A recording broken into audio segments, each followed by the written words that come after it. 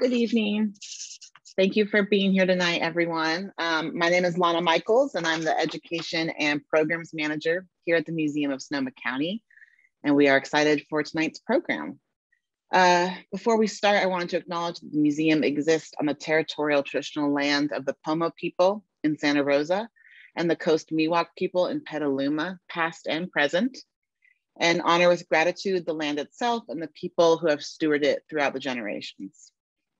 I also want to thank Lucia, Momoh, and all of the artists for joining us for the program tonight. Collective Arising, the insistence of Black Bay Area artists, will be on view at the museum through November 27th. So I strongly encourage you, if you have not yet, to come to the museum and check it out. We are open Wednesday through Sunday, 11 to 5 p.m. Also, please consider supporting the museum by making a tax-deductible contribution today. If you can visit us on our website, museumsc.org/donate, and easily donate using a credit card at any point. During tonight's program, if you have any questions, we have a lovely little chat function and a Q&A function here on the bottom that will go to all the panelists and moderators, and we will see your question and we can either answer it in the moment if it seems right, or we could answer it at the end when we have a Q&A time. I want to welcome Lucia, co-curator for Collective Arising.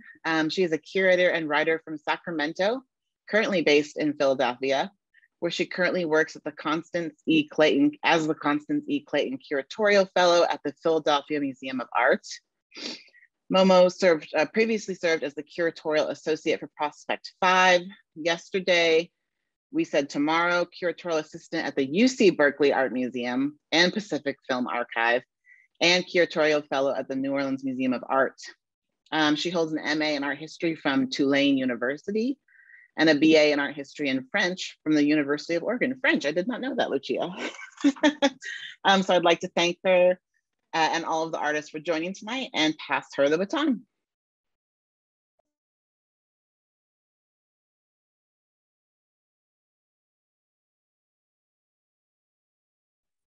Cool. That explains a few things now.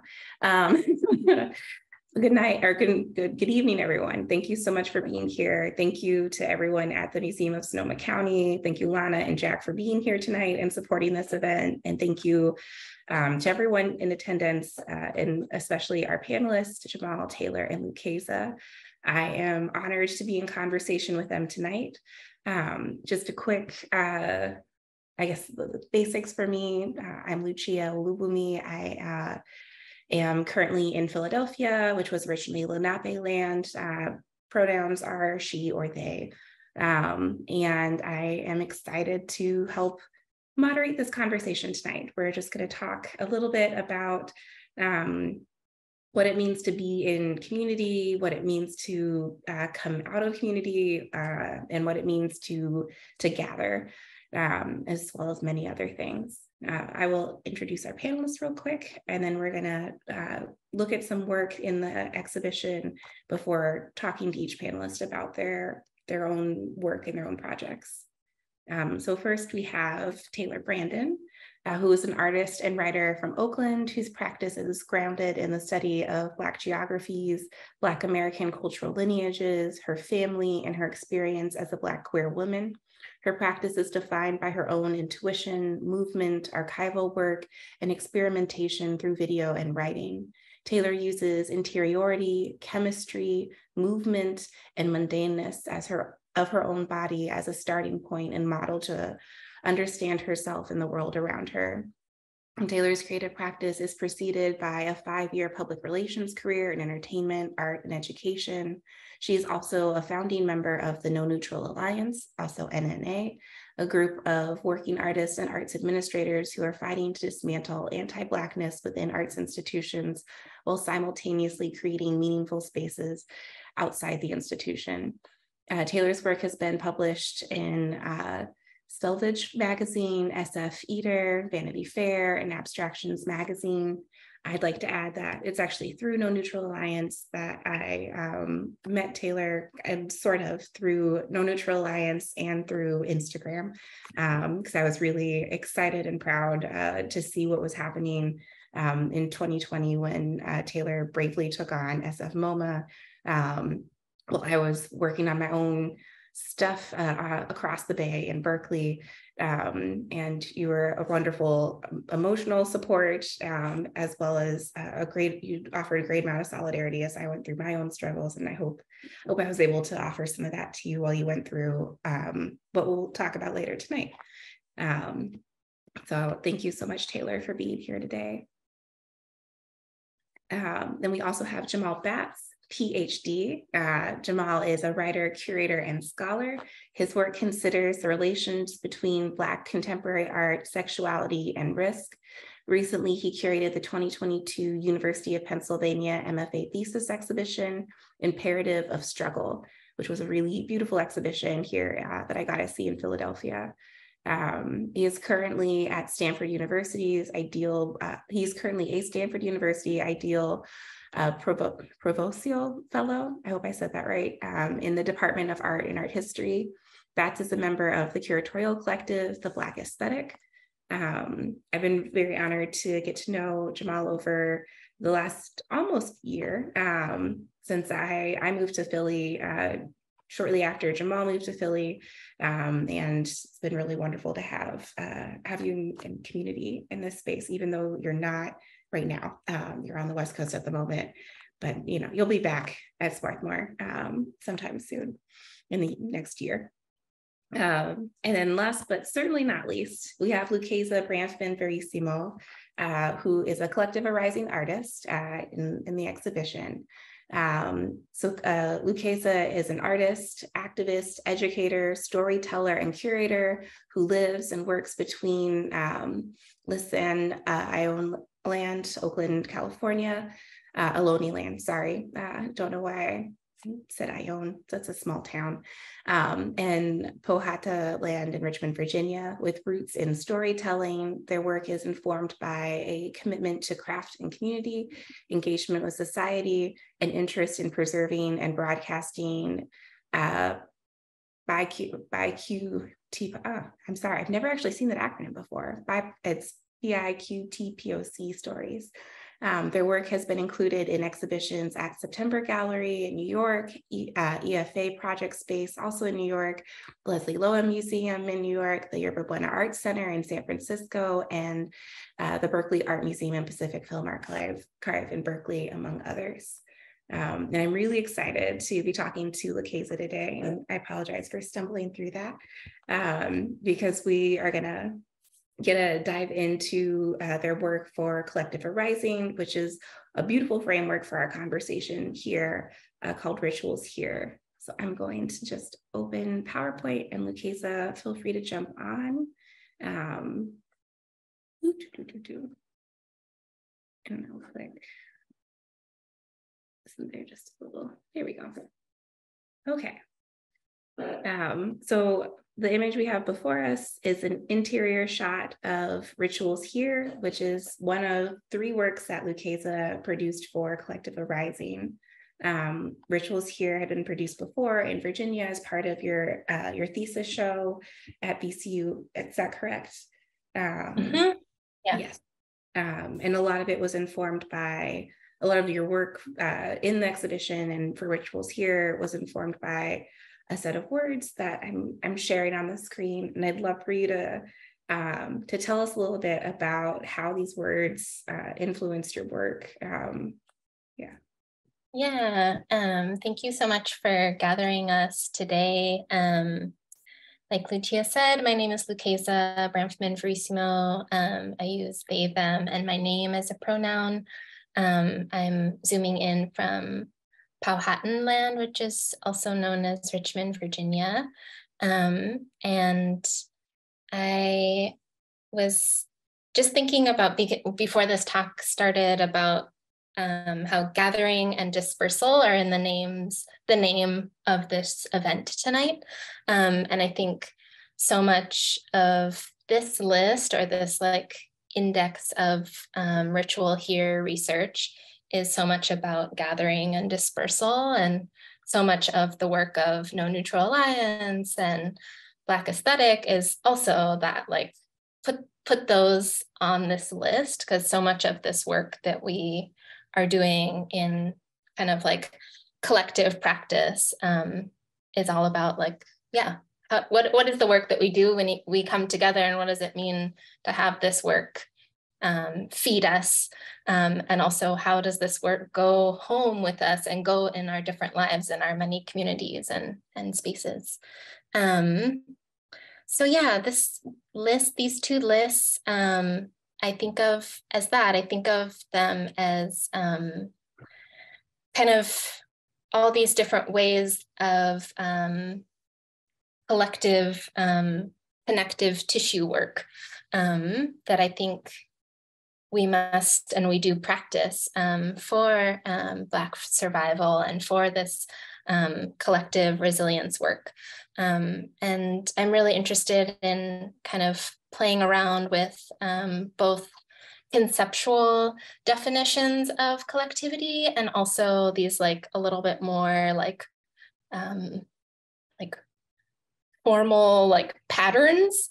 Like I love thinking about like compost as this tool and form and material of our practices, like side by side friendship, that all of it is kind of like, you know, our work is composting and breaking down so that it can support future iterations of each other's practices. So yeah, I'm interested in that weaving, and that's what this list is all about.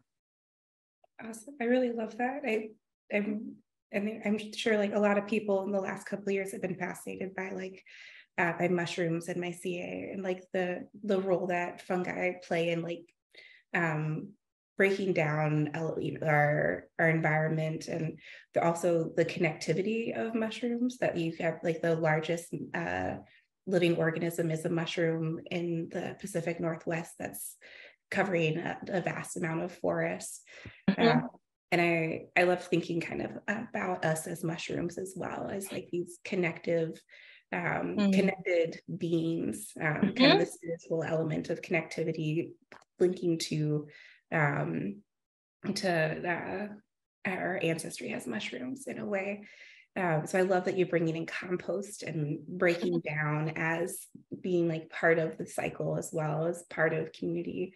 But yeah, I also really love utopia as something that can kind of be brought into this conversation as something as fleeting too, not necessarily an ultimate arrival, but as I often feel utopic when I'm in community with people. I feel utopia when I'm in a large community and just feel connected. And often those moments are fleeting, but it doesn't make them any less special. Yeah, and the utopia as the practice, as not just this like future thing that exists somewhere out there in the ether, but like all of our work being this like futurity work. It's been fun to kind of like craft this list and keep adding to it, and really think about what does it look like to organize? What does it look like to bring people together and break down systems? Like, you know, what are all the names and other formats and ways that we are breaking down and fighting and doing underground work that no one sees, but we feel. Definitely. And on a quick side note, just to everyone in the audience, again, thanks for being here, and feel free to use the chat function at any moment. This is not like you are a part of the conversation as well. I want this to be a very fluid and open space for everyone to feel comfortable jumping in if anything that we say just feels lovely, or if you have any questions, feel free to pop in the chat. And then I also wanted to bring up, so this is Rituals Here, the work that Lucia created for Collective Arising this is it in its original iteration in Virginia. I'm in Richmond, Virginia. And here's kind of the outside. Here's a good look at the interior. When you had this show in Virginia, you use the space a lot. You can see it in this image, which this is kind of like a virtual activation of the space, I'll say, for tonight in Sonoma County. And unfortunately, we didn't get around to having an actual event in the space during the run of this exhibition. But I really loved these images of how it can be used to make posters or artwork. And feel free to. Yeah, it was also used as like a gathering space, and workshops happened inside the space and virtually inside. And I think about, like, so much of our work is also about like hosting and giving each other spaces. And like, I used to run a gallery in my home in Oakland, and we hosted Black aesthetic there at one point, and like all the different like layers that our practices have hosted each other and continue to host each other. And so it was also important that this space could be like available, and people came and gathered and did their thing in here. Here's just a little snippet of people gathering and connecting in this space. And I'd love for you to talk a little bit about your Nook gallery, which I feel like is in many ways Rituals here kind of is a continuation of that work.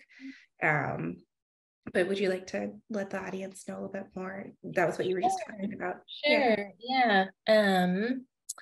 So starting in 2015, from 2015 to 2020, I hosted and opened up my apartment in Oakland to the public in the form of kind of like a gallery project space that primarily took place in a built-in kitchen nook in my kitchen, hence the name Nook Gallery.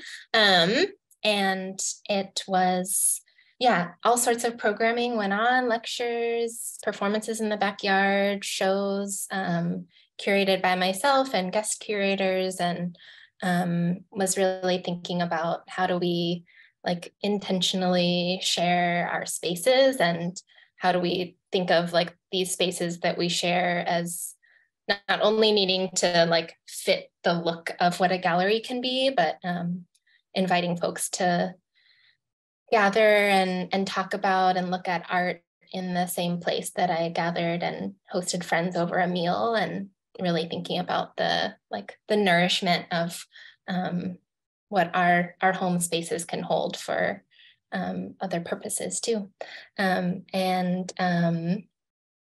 Lots of different activations went on there, and this kind of feels like a next iteration in a way, but maybe that's just my way of like creating spaces wherever I go. But Awesome. Yeah, it's what I love about both the Nook and Rituals here is that it's you're creating these spaces that are also just very unpretentious and very open to have like what can be in different settings, very like intellectualized conversations, very conceptual conversations, but you're creating these very tangible, very comfortable spaces in which real conversations can be had, and then real action can be taken, even if it's just purchasing, not just, but even if it is purchasing and supporting an artist by purchasing the work of art in the Nook, or by being there physically for people. I think especially post-COVID, physically being for people, it has a lot, excuse me, can mean a whole lot. Work was usually not for sale at the Nook Gallery, but yes, other forms of exchange were had there. I always just think about, the table in which we like cook each other food is also the table that we like organize around and that we strategize on, and as also a space for showing and talking about new work or work that's about to bloom. So yeah, I just like throw it all in this, the soup of our work. Awesome. Yeah, and this is very, could you talk a little bit about what the what we're looking at on the screen? It feels very sweet. Wow. Yeah, so I think we're going to talk about maybe in the next slide what was painted onto the fabric, but one of the last activations that was in the space was by a fellow master's student who was getting their degree in textiles, and this was like woven net. It was a net making workshop. And because we were in the round, it kind of automatically became a web, which was so perfect. So these are some images of that workshop, and kind of like the painted lines representation of these concepts that we saw on the first list are kind of like floating off into the net web that is being taught how to make. Yeah. Awesome. With that, I'll move to the next slide. Actually, let's see. This is a good slide for that, to talk about the webbing design. I wish I had a good photo of the mural that you painted as well, because the design kind of continues into the space. And maybe during the discussion, I can pull up the little 360 tour and show people that. Oh, yeah. Yeah, so yeah, these were kind of like trying to depict some of those patterns and organizing structures that were on that original list that I showed. And I often work with text as a form of storytelling and really turn to kind of like pattern and organic formations as these other ways to like remind us of this web that we nestle ourselves in, or this sanctuary that we kind of create when we come together. And so, yeah, they're kind of, on one hand, there are, or one side, there are kind of looks a little bit more like, some people say it looks like a fence, which was not the idea, but maybe. I was thinking about it more as this kind of like patchwork quilt structure on the left that has like diamonds, some of them that are covered in. I mean, the whole piece kind of feels like a patchwork quilt in a way, but that's what that side was. Also just, love when lines intersect, like simple intersections, but all the things that can hold. And then on the right, kind of getting like loose and interwoven and kind of like a tangle, which I feel like a lot of this work is a tangle. And so much undoing, but also not wanting to undo too much, because the tangle and the web is where we live. And so, yeah, that's a little bit about what's painted on. A lot of all the fabric was found or thrifted, and then painted on with bright colors to kind of, just be fully present. Awesome. And I see we have a question, which we can get to in just a second. So I think it's a good question to ask while, Lucia, while you're on here as well.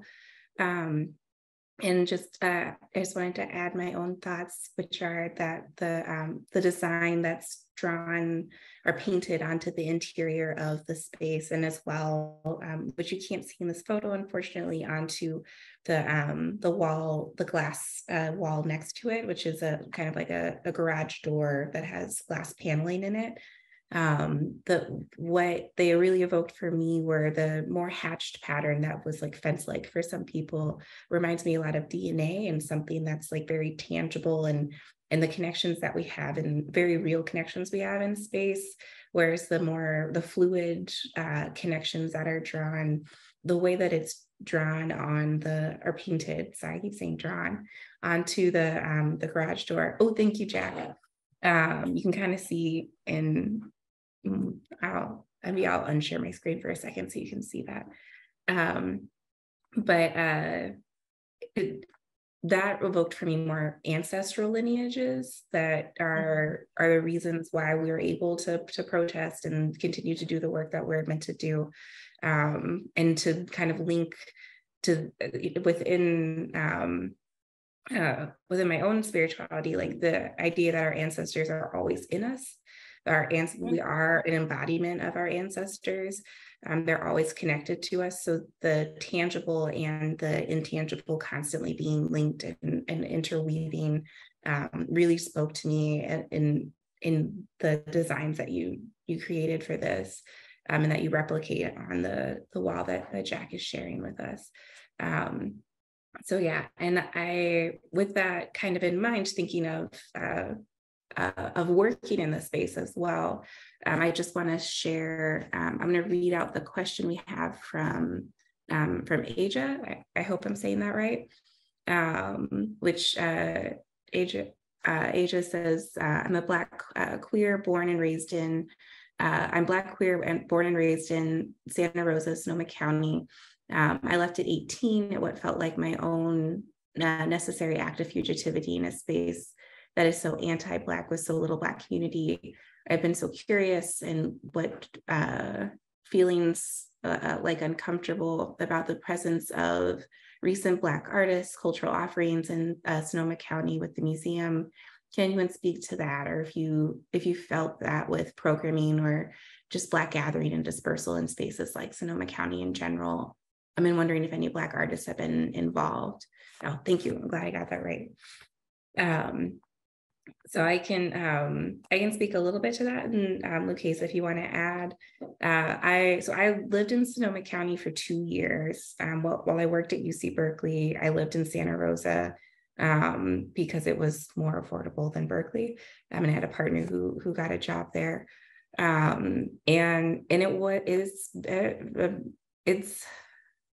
It's an interesting space to exist as a Black person because you're most definitely not the majority in this space. And it was weird going to work in the East Bay and then coming home to Santa Rosa to be like close to community and then to be kind of very isolated from community.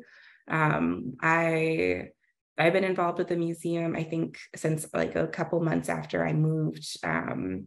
The director had reached out to me and asked if I'd be interested in being on the exhibition committee. So that was maybe like 2019, maybe 2018. The impetus for this exhibition was the summer of 2020, which was following George Floyd's murder, same with Ahmaud Arbery and Breonna Taylor, all the violence that happened and the uprisings that happened. The museum kind of reached out to me and said, we'd love to do kind of like a Black Lives Matter show immediately. And with the help of my co-curator, Shari Kundayo, we kind of came back with, let's have a show that features Black artists who are in the Bay Area. And I was really inspired actually by Taylor's work with No Neutral Alliance that was really up and running at that time, and seeing the power of collective voices when you have enough people behind just one individual experience or one individual instance of racism within an institution, to be able to hold the museum accountable, at least publicly, if not internally, because that's a whole other mess. And that's where the idea for doing a show about artists who've been in collectives came from. I'll be honest, it's interesting working in predominantly white spaces always as a Black woman, and always, I think this is like the first exhibition the museum's ever done featuring all Black artists. So there's a, vocabulary that has to be learned and shared. There's a lot of understanding that has to be developed, and a lot of trust that has to be earned. And so, sometimes things were rockier than others. It is interesting being in Sonoma County. There are no Black artists from Sonoma County in the show. I'm the only link really because I lived there for, I was there when we started talking about the show, but then I left. And I'm not born and raised there, so I can't claim it as representing a Black Sonoma County. We've worked with like the Black Forum in Sonoma County, which is mainly a group of former teachers or current teachers in Sonoma County that are trying to make the Black presence in Sonoma County known, but also to serve the community as best as they possibly can by dealing with housing issues, mental health services, and education services that can be offered. So they actually sponsored a free day when we first opened, which was really wonderful, as well as 100 Black men. We worked with them as well to work with, or the director of the museum really has worked with them in conversations with this exhibition and their chapter in Sonoma County. So it's been interesting as someone who left Sonoma County and felt that it was a very, I wouldn't necessarily call it a white space. I call it a very brown space actually, just because there's a large Latino population there, and I don't want to erase the population just because within like my neighborhood, there were a lot more white people in my neighborhood or around the museum, but there's a large Latino population there. And so I've heard from a lot of like board members and stuff saying like, it's a very white city. And I'm like, no, it's not. So I just want to shout out to the Latinx community in Sonoma County, which we tried to work with as well. There's a collective, Raíz Collective, that I believe the museum will be working with, but we had hoped to do some kind of cross collaboration with them. So the long answer is that it's complicated, bumpy, but ultimately I'm really proud of the show, and I'm really glad that we have this space now in Sonoma County where a lot of students have come out and said, wow, I've never seen Black art in this community before, or like, I've never seen Black art in this museum space before. And to at least offer that for the past 6 months has been really meaningful, and we'll see where it goes from there. I'd also like to share a little bit to that too, because I love this question so much, Asia, because I think your feelings of feeling uncomfortable are so valid in the way that I think we should be questioning the work of museums in general. And so I think that you having feelings of uncomfortableness, like growing up in this space, and knowing the community and having your own lived experience there, and then being like, wait a minute, what is the motive behind this, is so powerful and so important.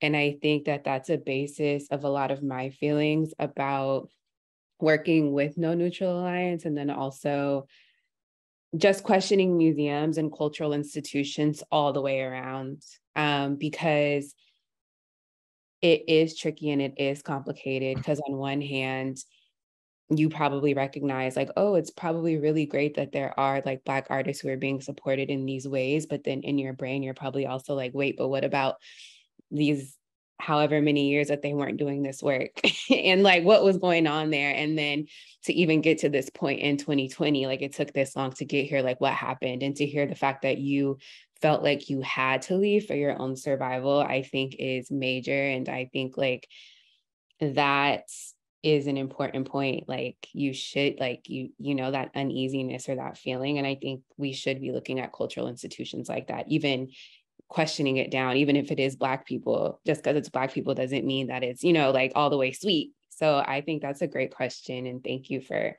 sharing.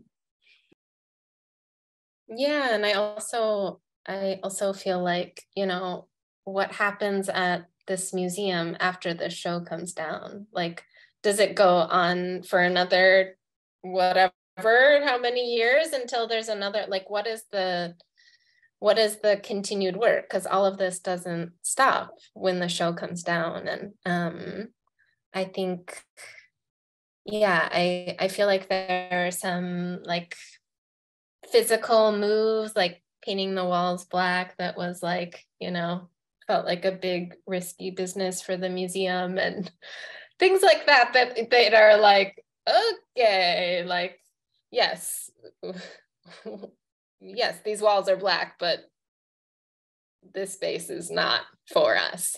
And so, yeah, I really wonder about this like continued work. And I hadn't attended the museum before this show, so I'm not really familiar with the space, but from installing on site for about 3 days, I think I understand what's going on there. So yeah, I really wonder that too. And I wonder like, yeah, what does the work look like even when this work is up? Like, what is the museum doing even while this work is up? And yeah, that these like conversations not end or not like be just held by like the work that's up there or the labor that these artists did for this work to be up there, that this is like, yeah, what is this? Let's check up. I mean, we do that with all of these spaces or whatever that looks like. But yeah, what is this continual work? Definitely. I know we can, I'll probably have more to talk to about that as well, especially when we get to Taylor and talk more about like the No Neutral Alliance. But yeah, just continuing to question, museums are a byproduct of white supremacy in a lot of ways, the structure itself.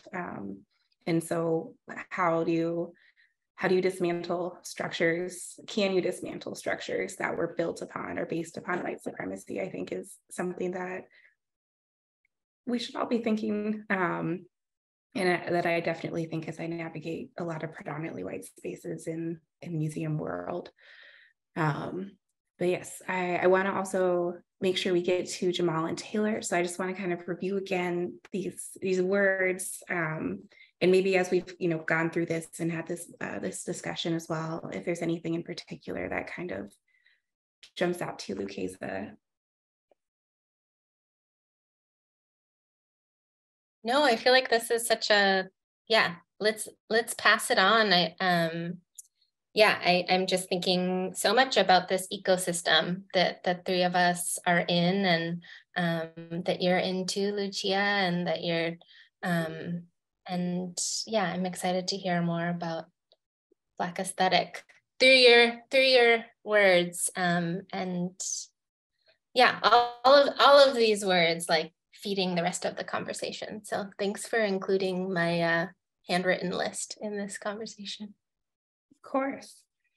Awesome. Thank you so much. And Jamal, I'd love to have you, I know you have your own slides, so I'll stop sharing mine for now. We can always bring those back up. Would you like to speak about the Black aesthetic in your own work as well? Yes, certainly. I mean, I think I kind of just want to bounce off a little bit of Taylor and Lucasa we're speaking to, because I think that what brought the Black aesthetic together and sustains us through our many iterations, the difficulty of collectivity, etc., is the fact that we felt so isolated and alienated from these art spaces that we were hoping were utopic. We were thinking of them as the alternative because of the Black work that was in those spaces that drew us there. And then white supremacy in the face immediately as you enter them, and you're left thinking what to do, and all you're left with is each other. So I think that is something that we're striving to hold on to as the Black aesthetic.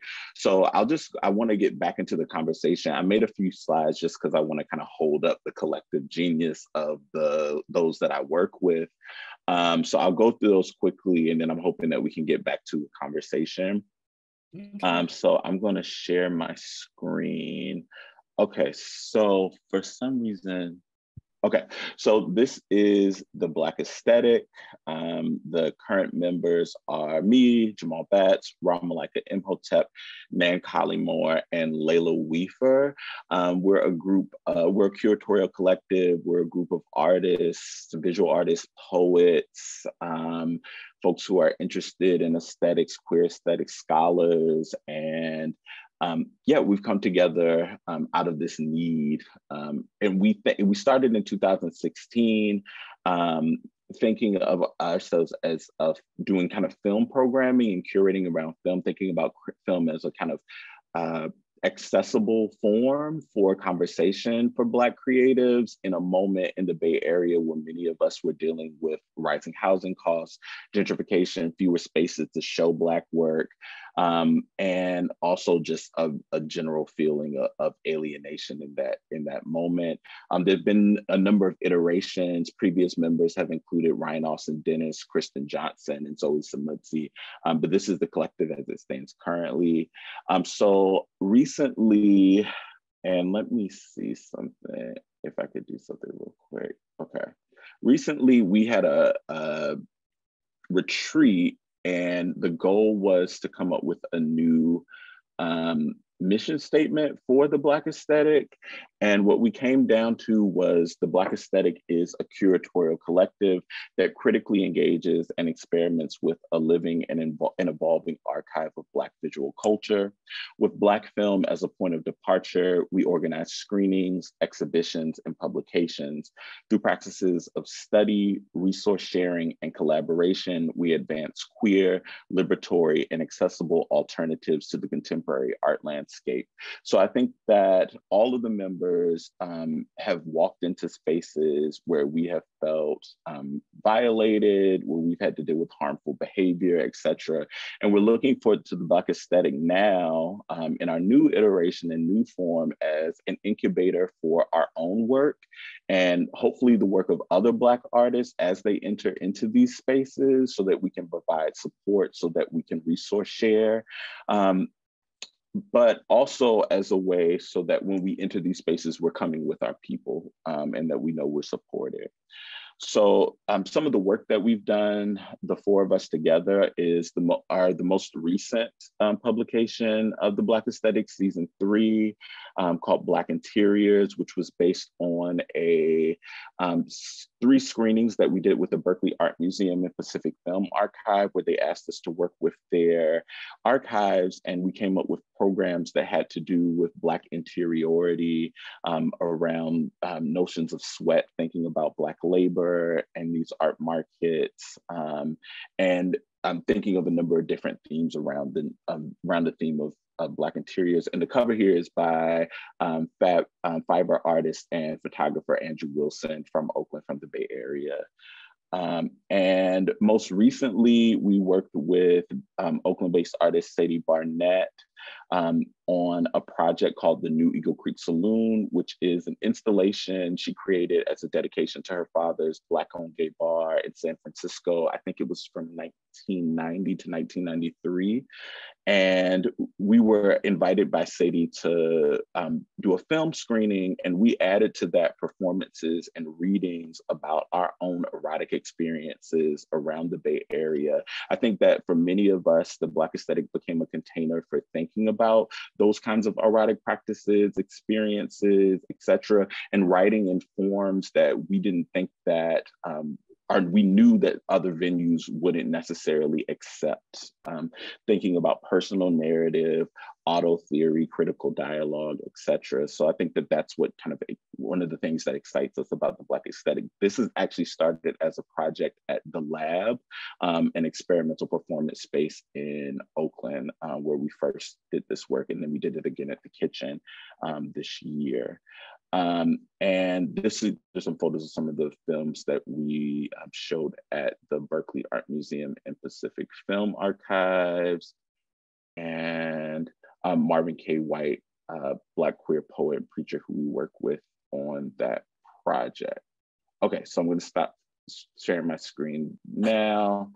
So that's some about the Black aesthetic, and I'd love to talk more about what we're looking to do and what our plans are going forward, but I'll leave it there for now. Awesome. Let's see, and we can dive into that, but I also want to give Taylor a chance to talk a little bit about No Neutral Alliance and your work at the moment. And so, yeah, I want to hand it off to Taylor. Hey, so excited to be here. first, when Lucasa was speaking about their work, I couldn't, in the list that you wrote, I was thinking a lot about fascia and just like body work. And the more you move your body, the more you have to tend to it, and how getting into and kneading through your own body, it hurts and it's really painful, but it's super necessary for your longevity and health. And I think that's the same way that I've been thinking through community. No Neutral Alliance, founded in 2020. I think the difference here, I think obviously it was still in a moment of feeling isolated within this white supremacist space, but also more so a very like crisis. Like it was like crisis. It was, you know, embedded in crisis. It was SF Momoh censoring my words. And I think crisis work is really difficult. I think collective work is really difficult in general. And difficult in the way of like, how do you possibly sustain this? And then I think in the case of No Neutral Alliance, and for myself specifically, like, how do I sustain something where the beginning of it was the center of my own experience? And I wouldn't have been able to feel supported if it wasn't for all of the artist collectives who joined with me to form No Neutral Alliance. And I think that it was just like a really challenging time for me in a lot of different ways. But I'm just grateful to the community who sort of like swarmed around me. And yeah, and I want to say that thinking about Asia's question a little bit more, I think when it comes to museums and institutions, because I worked at SF Momoh, I had a very different understanding of how things are. And I think also because I worked in PR and communications, I had a very different understanding of how things are. And so I was very attuned to the different communications channels that were used to talk to different audiences. And because I worked in PR, I very well understood like which audiences were tuned into their newsletter versus their Instagram versus here and there. And I think that the clever thing about large cultural institutions is that they have so many resources and they have so many different audiences, and they bring in so many different people to help them understand their audiences. Like there's somebody coming from London every month to understand who these people are who are visiting this space. And it gets really tricky and it gets really sinister and it gets really challenging, and you sort of have to really rely on your community. And then within relying on your community, you're working through yourself and your own things, and then you're having conflict with people around you.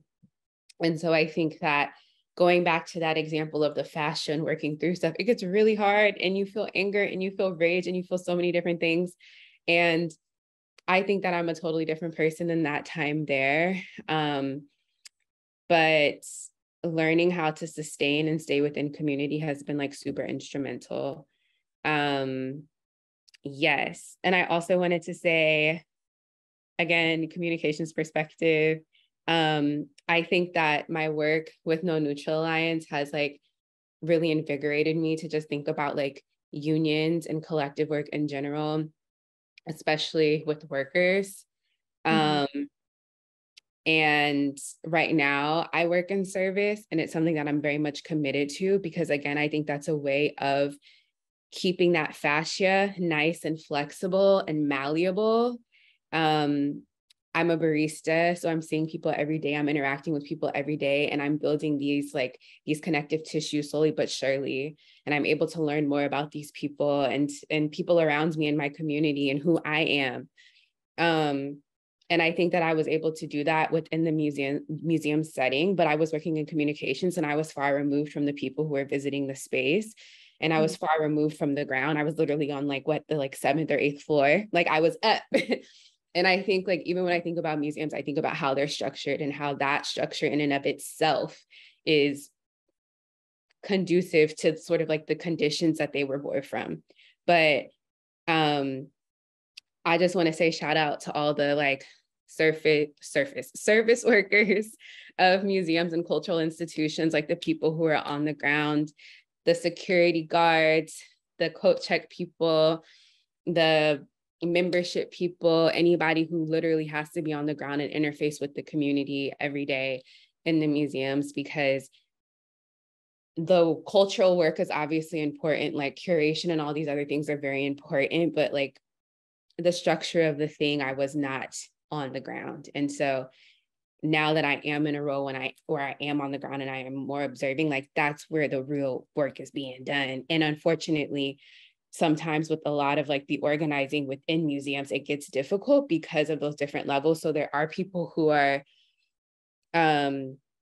part of the union, there are people who aren't part of the union, there's people who are on the ground who can't participate in certain things because they literally work on the ground and they can't work from home. Their paycheck is contingent on them coming in. And so I think also in sort of like organizing within museum spaces, that is also super important. But I just want to say, I wish I had like a list of everybody's names who I worked with in No Neutral Alliance, but I'm just so forever grateful and forever indebted to everybody who's stepped in and swooped in and supported me and held me. And like, it's intergenerational work. There's so many Black women of all generations who came in from the Bay Area, who've worked in the arts, who worked at SF Momoh 20 years ago, who worked with certain curators decades ago, who've gone through the very same things, and the things that we've experienced aren't new. And so I think, again, this is also intergenerational, back to that fascia, like we're all connected. Like the stuff that we're doing now is very much connected to what has been happening in that strong lineage. And I'm just very proud to be a part of it. So yeah. Thank you so much for sharing that, Taylor. Yeah. And thank you all of you for being so vulnerable tonight as well, to talk about everything. It's like we're the reason that I find that we see community is because there's a need for that. So, and a lot of that has to do with being harmed in these spaces. I know, BAMFA has come up a lot, and it's I don't know how it is with SF Momoh, but sometimes every time I hear the museum's name, I just flinch a little bit, just because it was I was the only Black person when I left in the entire institution, and that it really does something to it says something about an institution when there are that few Black people in the East Bay working at an arts center. And also in talking to other people who I've met in community, just the kind of violence that is enacted on Black artists whose work in particular is wanted to be consumed by a white art market, by white art museums that people want to collect and to show individuals and their work. But there isn't necessarily the undercurrent of care that I feel is what I seek in community, what I seek in collective spaces. And what often is like one of the first things that needs to happen is just caring and healing before you can kind of fight.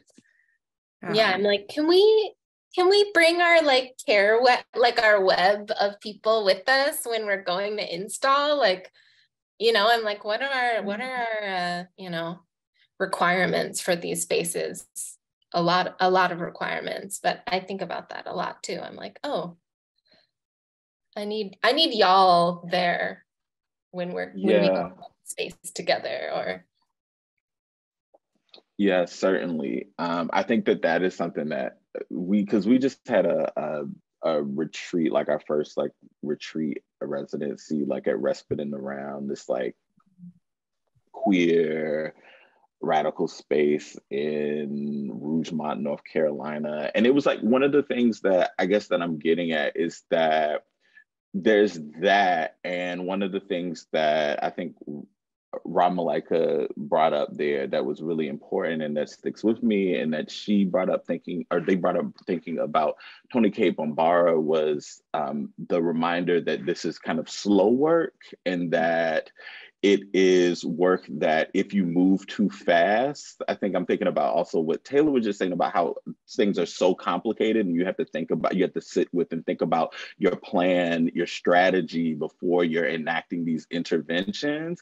And I think that one of the things that's important about that is the reminder that collective work is difficult. And I think you and your people also need to be honest with each other about what you need and what you want, and out of these institutions, and from being with each other, like that beautiful moment, that utopic moment of actually being with each other. You're brought together, but what is your mission? What do you want to see in these spaces? And to be honest about what you can and cannot give when doing that work. So I think that that's really important. I suggest individual therapy, but also I would also suggest we've had a mediator come in. Like my mentor, Melvin Escobar, suggested like you have a mediator. So there's somebody with the group too. So I think that that's something that I just wanted to say about how this is not a simple a process, and that there is kind of internal collective work that needs to be done as well. So yeah. I feel like you talked about planning and strategy, and I feel like that is like the number one thing that I took away from working and organizing with No Neutral Alliance was the plan is the ultimate. Like people will try to throw curveballs at you, things will come out of left field, but that work that you do with your team before and really getting to the root of what it is that you want. And when you form a plan around that, nothing can move it. Nothing can move it. It's unchangeable. So then it becomes really easy to make decisions. But it's because you took that like time to really get in there and then be like, this is our plan. Okay. So now when it's time to make a decision, we know that it either falls here or there. And I think that's really, really important.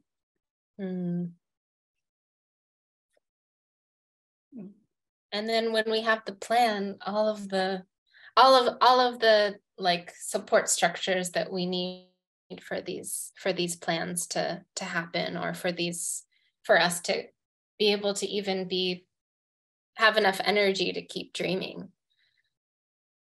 Yeah, the support and resources I feel like can also be things that can really dismantle collectives, is a lack of resources, a lack of support.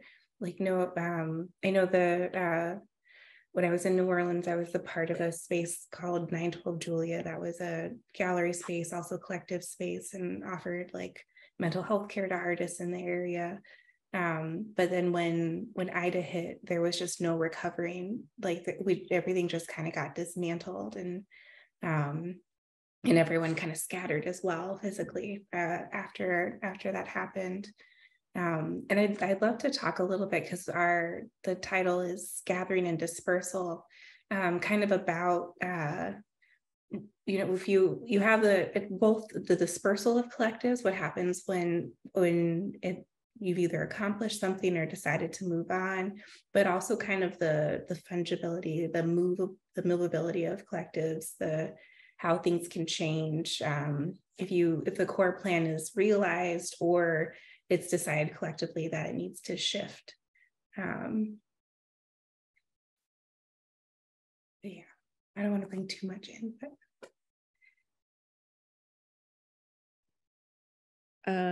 I feel like when it comes to No Neutral Alliance, in the end of it, I mean, I can only speak for myself, and this is true for like other collective members. And I don't think that it's like all the way finished, but like we're not active, but the legacy is strong. Do you know what I mean? Like, I know for a fact that if anything were to pop off, like I now have a blueprint to work from that I can organize quickly.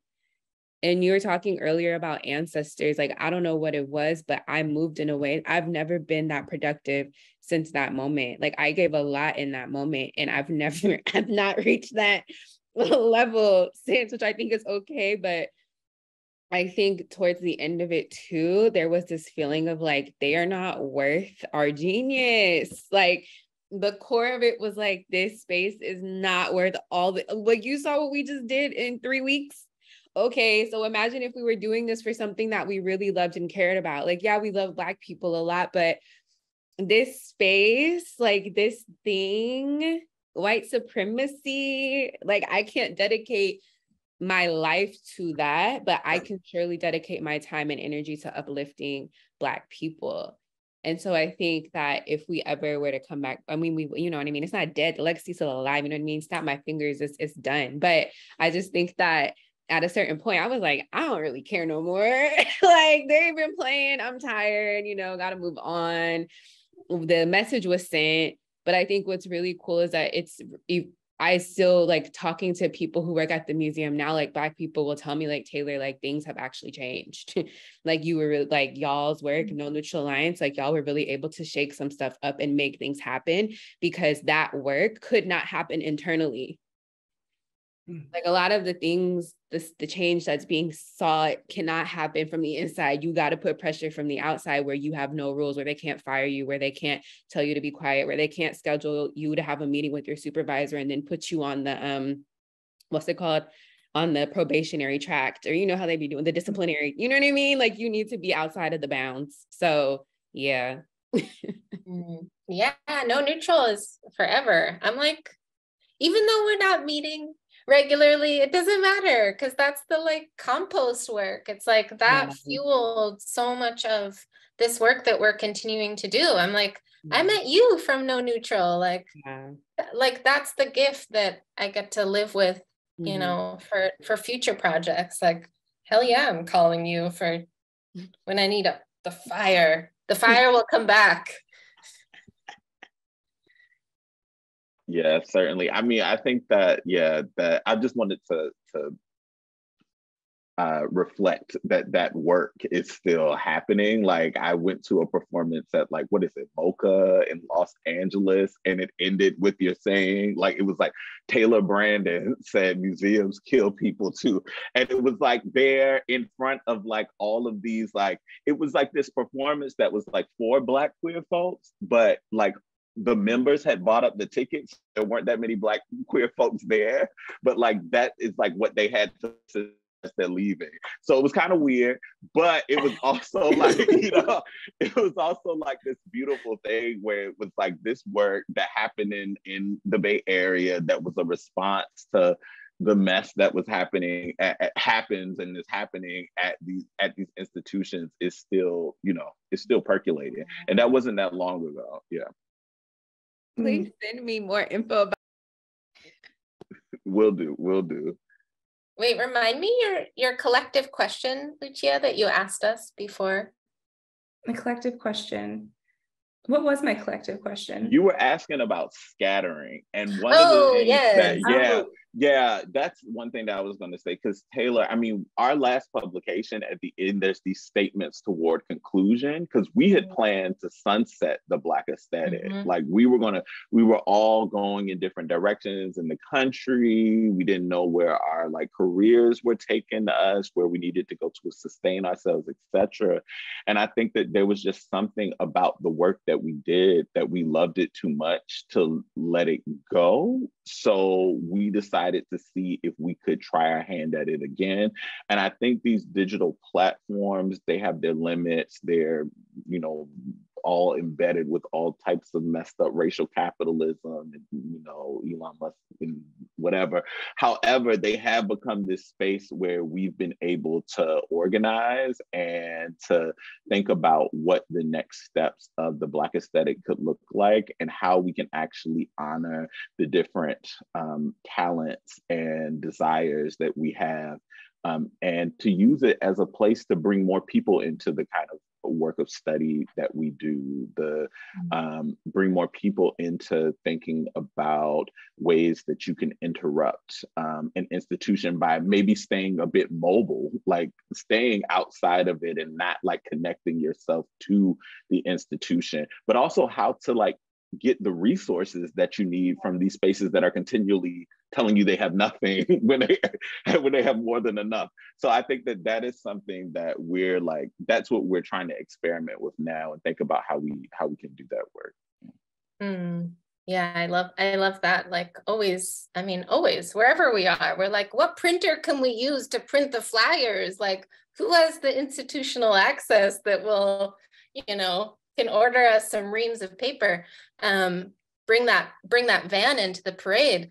And yeah, when I was a part of No Neutral Alliance, I was a part of Control Shift Collective, which no longer exists, had to kind of sunset during the pandemic because of rising rent and artists not having jobs that could pay for that rising rent, unfortunately. But I think a lot about so many of the folks that I met at Control Shift and through working with a bookstore that no longer exists that had hosted the Black aesthetic in the creation of new spaces such as Moments Bookstore, which was kind of the workers of the old bookstore reforming and kind of living and making our dreams possible. And I think a lot about that. Like, it feels so hard to have this collective spaces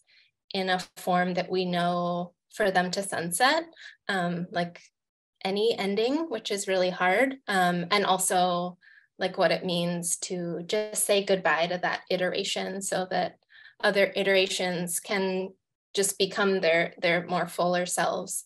And to kind of like be in this tangle of like all of our overlaps, and also knowing that like, oh yeah, Moments is like becoming its own thing and like is ready to like host the new version of the Black aesthetic and like ready to kind of like greet all these new iterations of this, like, I don't know, spreading out new massaging of old muscles. Yeah, I really love this discussion of dispersal. And I recently was introduced to the story of Orisha Obatala, who's like the original Orisha.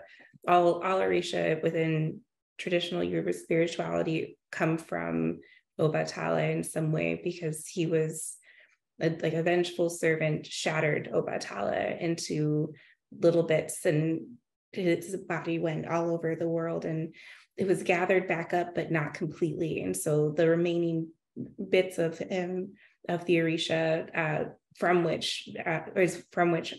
where other Orisha came from, and then they're spiritual beings in Yoruba spirituality, and kind of thinking of this as stop. Oh, sorry, I have a cat, and he wanted love. Okay, but thinking of this as like, especially in conversation with Lucasa's, the visual aspect, the design aspect, kind of thinking of these connections that are like, I love the idea of just thinking as the energy that's out there that we can hold on to, like the energy that Taylor, you were able to embody during No Neutral Alliance. Like I've definitely had moments like that where I worked so hard and so long, and I'd have no idea where that energy came from, because right now I don't have it. But it was part of like being in community with people and being connected in a lineage too, like having, okay, you're gonna have to go down. Sorry, he's cute, but okay, yeah, there we go. Okay. Yeah. Anyhow, I was just thinking of dispersal and the origins of something like as beautiful as an Orisha, and then their lineage and continuing on, because they are also embodied in us. To think of, I love thinking of that in communication with what y'all are talking about. But I also want to encourage anyone in the audience. I thought this would be about an hour. I know on the flyer it said an hour and a half. We still have a lot we can talk about, and we can continue chatting along for another 20 minutes. But if anyone has any like questions, tangible, not tangible comments, feel free to jump in. Yeah. But yes, it looks like there's a question in the Q&A, but I think we kind of already talked about it. Oh, I didn't see it. We're kind of like always talking about that question. Your cat said he's not. Yes, that's right. Are you talking about like the what's next question? No, in the Q&A. Oh, I don't think I'm looking in the right spot. It's separate from the chat. I just found it myself. Oh, okay. Q&A. Can we talk about your work outside of institutions, curious experience with DIY spaces and the specific benefit challenges they've brought to your I do feel like we talked about, I think we could dig a little bit more into the difficulty of collective work, because it's easy to romanticize sometimes, especially in opposition to the to being isolated. But as someone who came from a family of 6 kids, working as collectives can be really hard, and sometimes can feel like it can cut deep, but also can be very beautiful and fruitful when everything goes well. And when you go through challenges together. Like, I think something about collective work is if you're doing what y'all have been saying, talking regularly, having a mediator come in, you're forced to deal with something that in other spaces might just linger and cause you to leave. But in order to like really be in community, you have to address these things. You have to bring them to the fore and have the difficult conversations. Literally, it's in direct opposition of everything that is normal institutionally, is the work you have to do outside of the institution, which for certain things is easy, but other things it's really hard, because when you work in those spaces, which are just super corporate, it's very passive aggressive, very hush, hush, hush, very, top down. Your feelings, everything, you're not able to address how you feel until it bubbles over, because that's when it gets real. When you you're just not able to address how you feel until it reaches a peak, because you can't do anything about it. Excuse me. So I think that, one sec. Okay, my bad. But yeah, it's just in direct opposition to that. No, definitely. Even just how HR is structured, like you need a certain amount of evidence for, in order to bring something to the fore. Also, HR is not there for you. HR is there for the institution. And it's more thinking of like legally, how can we protect this entity, as opposed to holistically, how can we create a good, healthy workspace for everyone. And which does lead to things bubbling up until they're at the absolute worst. Mm-hmm. Yeah, and I think you have to kind of protect yourselves from the desires of which can be your own desires, and also can be desires of others to have a certain kind of recognition from institutions. Because I think that, especially in the Bay Area, which is an art market where there are fewer and fewer opportunities that can be given to you, there can be the potential for competition or desires for recognition. And I think that becomes something that you have to be honest about, and you have to struggle against, is the kind of ways that this place makes you suffer in a certain way because of a lack of resources. And what are you going to do with that? Like, how are you going to still be in community when you need to support yourself and your family or those around you? So I think that that's something that you have to look to models for doing that. Like, I'm thinking about Lucchesa and Moments, and thinking about mutual aid. I'm thinking about the fact that there were these DIY spaces like the bookstore, like Nook, where we could actually make things happen without necessarily having to like look to be published, have that work published in art form. Like, you know what I'm saying? Like, might be nice, but you know what I'm saying? But that didn't necessarily happen.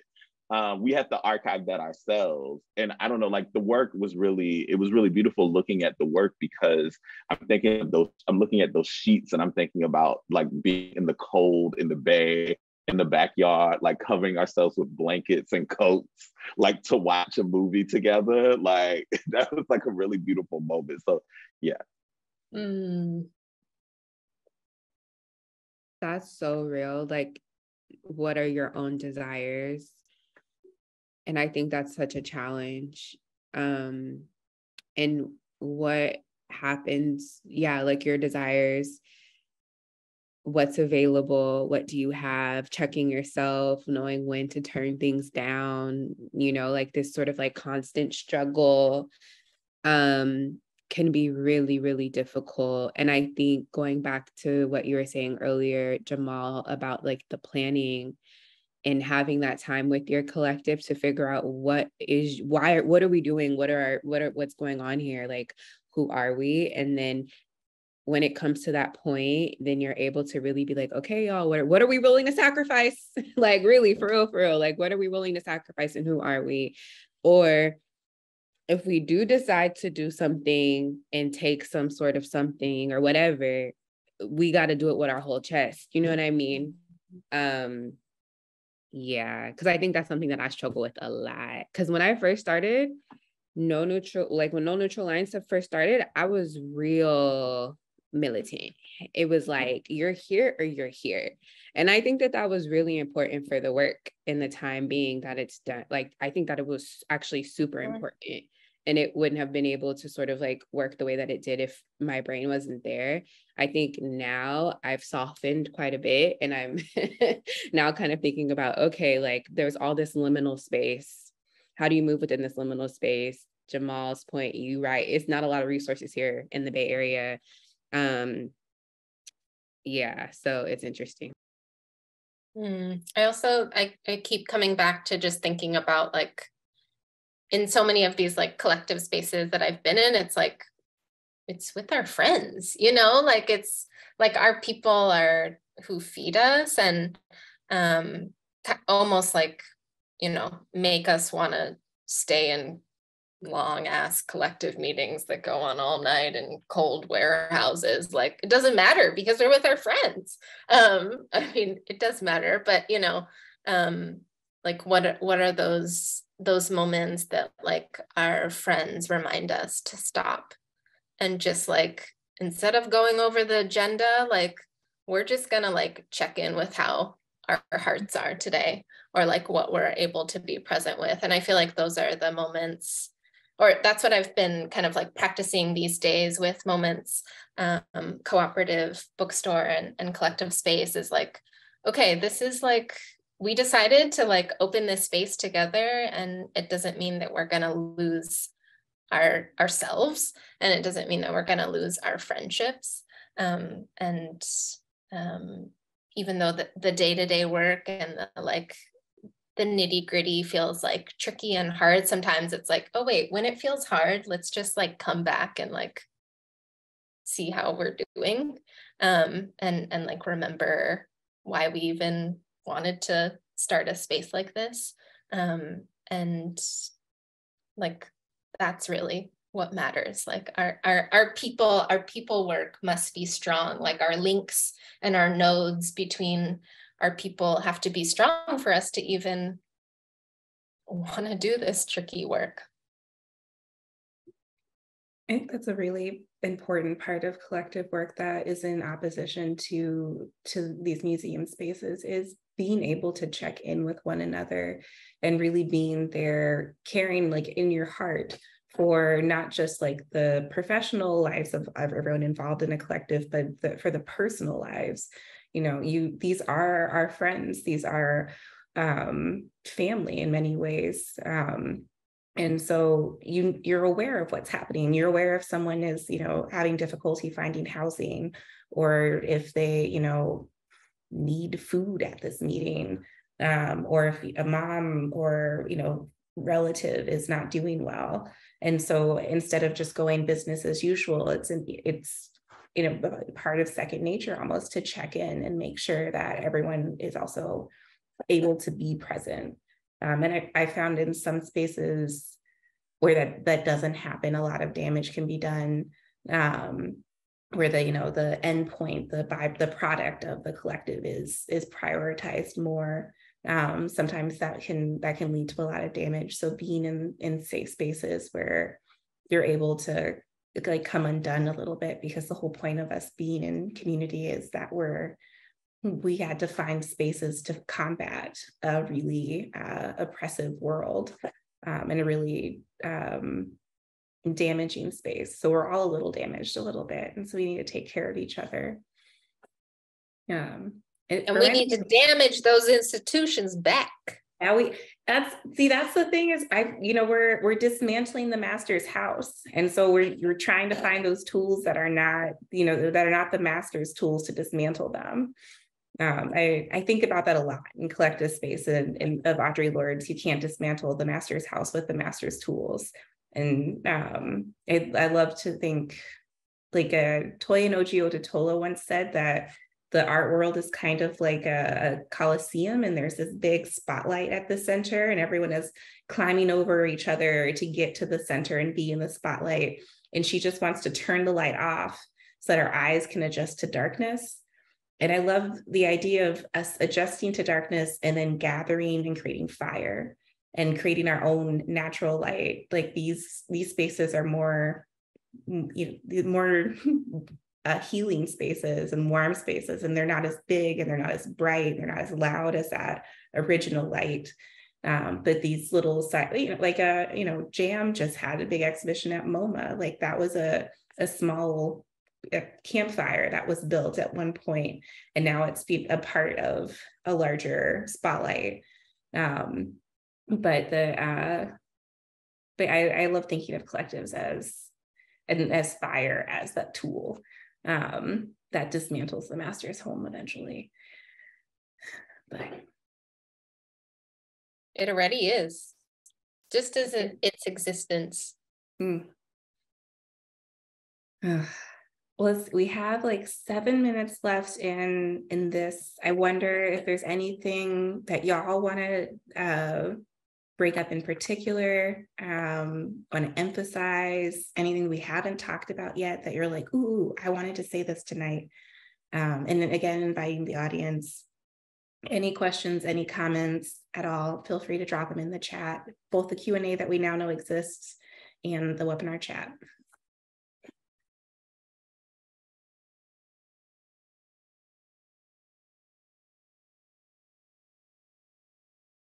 Yeah, I'm just glad that y'all are here. I'm glad that we get to have this talk. I am also intrigued by what the digital, space can do for permitting collectives to continue. Like, as Jamal said, like with the Black aesthetic, people being in different spaces, how has technology allowed for us to kind of be in community still, and being connected still. So I'm grateful that while the four of us are in different spaces, that we're able to be here tonight.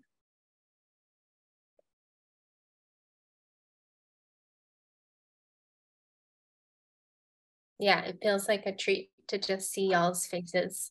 And just, yeah, I'm just thinking about like, so much of No Neutral's work was over Zoom, because it was the pandemic, and it was like, we were all in Oakland mostly, or the Bay Area, but it was like, so much of our organizing was in this form. And I mean, just this kind of like added layer of all these tables that we now get to be at, and conversations and people that get to be here tonight that aren't in the Bay or aren't in where we're located too. And that being like this like web expansion, not only for safety and survival, but also just like, how can it get a little bit bigger when we thought it couldn't? Yeah. Zoom was a huge resource. Google Docs was in there together. That website money somebody sent us. Just people reaching out. I think we were talking about like what are different ways that we don't necessarily have to sort of like rely on the, like, I guess, institutions or certain spaces for money, and that communal care is so rich and so important. And I think like for NNA, like we were able to operate, like, how was it sustainable? Like we were able to get donations from people, like we were able to get money to like support us in a time where everything was up in the air. Because also too, like collectively, aside from this work, I remember we talking to like folks like, okay, like you signed up for that unemployment, like did you do this, like there's resources to work through that, like what are your plans for this, what's going on here? So I think that that was also really important too, because it was just a time of uncertainty and no one really knew sort of like what their trajectory was going to look like, especially like just working in the arts. So I think that it served sort of like multiple purposes for sure.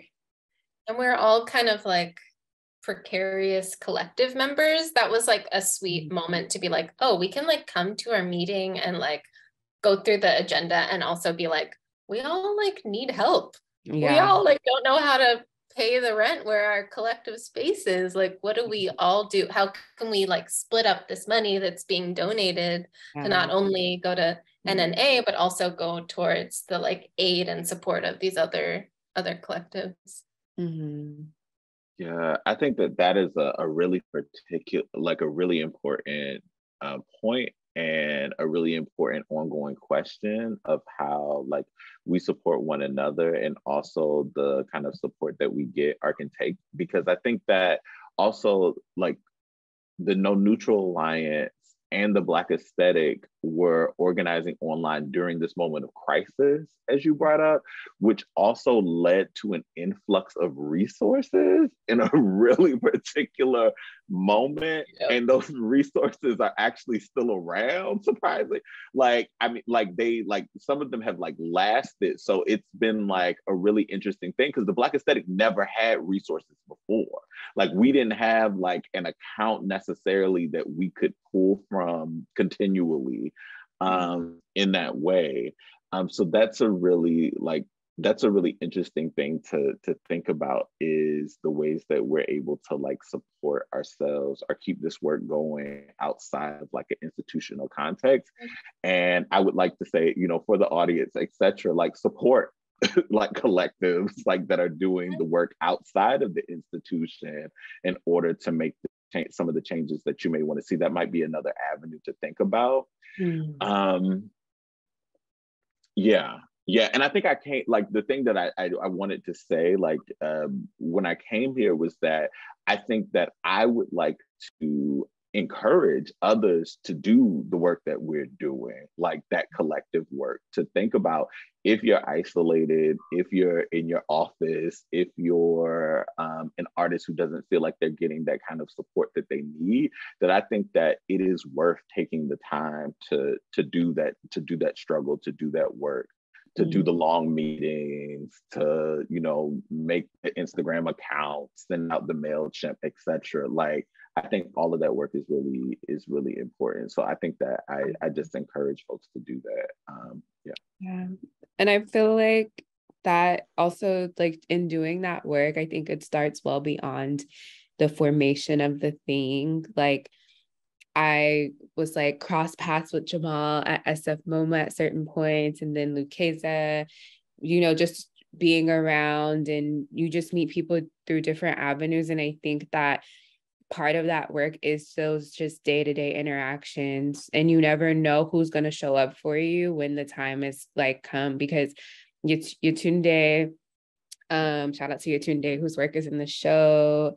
They're an incredible artist and really just like a co-conspirator, but we had met in passing a couple times, you know what I mean? Like I admire your work, and all of a sudden I'm rubbing shoulders next to you in a Google Doc, and we're just like find out that we work really well together. Who would have thought? But that's only because of that like community building over time. And then when you really need it, you're like, oh, okay, like here we go. And I think that's what's really beautiful too.